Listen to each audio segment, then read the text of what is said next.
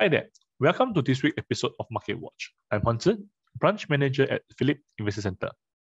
Today, I'll be sharing on electric vehicle industry.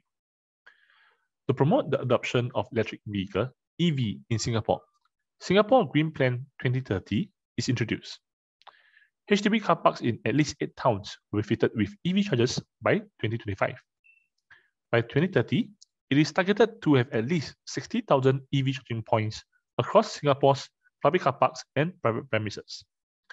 Incentives are also given to EVs through the rebate of additional registration fee, ARF, in the EV Early Adopter Incentive, as well as Vehicle Emission Scheme. Other than in Singapore, EVs are also getting embraced globally with more than 10 million EVs in the market, representing about 1% of total vehicle stock in 2020.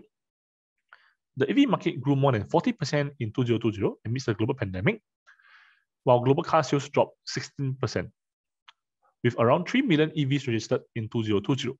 According to a report by International Energy Agency, IEA, EV sales were resilient due to 3 main reasons. Supportive regulatory framework, with many countries having policies targeting emission standards. Additional incentive to safeguard EV sales from economic downturn amidst the pandemic, such as China's delaying the phase-out of its subsidy scheme for EV purchases. The number of EV models expanded while battery costs continue to fall, providing a wider range of options for consumers at a lower cost. Consumer spending on electric car purchases increased to USD 120 billion in 2020, out of which government across the world spent USD 14 billion to support electric car sales.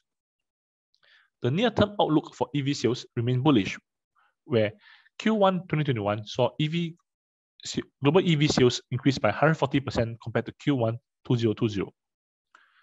China has the largest fleet at 4.5 million electric cars, while Europe, which have overtook China in the largest annual increase in 2020, reached 3.2 million electric cars. Tesla, arguably the most known brand for EVs, faces strong competition in China, where one little-known automaker dominated the world's largest electric car market. Hongguang Mini from SAIC, GM Wuling Automobile Co., a joint venture between SAIC Motor Corp, Guangxi Automobile Group, and US giant General Motors, sold around 270,000 cars within 9 months, making it the best-selling EV in China. EV industry remains highly competitive and will likely be a mega trend in short to medium term, with the push for new emission standards across the world. Investors should find out more before investing in the industry.